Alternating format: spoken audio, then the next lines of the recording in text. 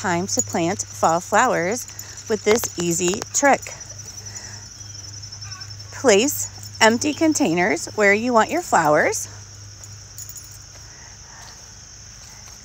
Good reason to save empty containers. Get your favorite potting soil ready.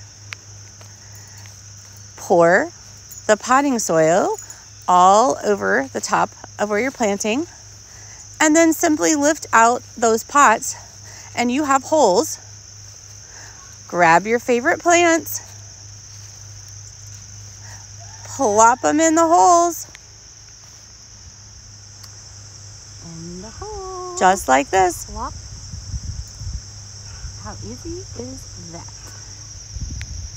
Look, so easy. Give them a little water. Fill in all the little spaces with the extra dirt. And look at your beautiful creation. Oh my gosh, I wish somebody had taught me this before.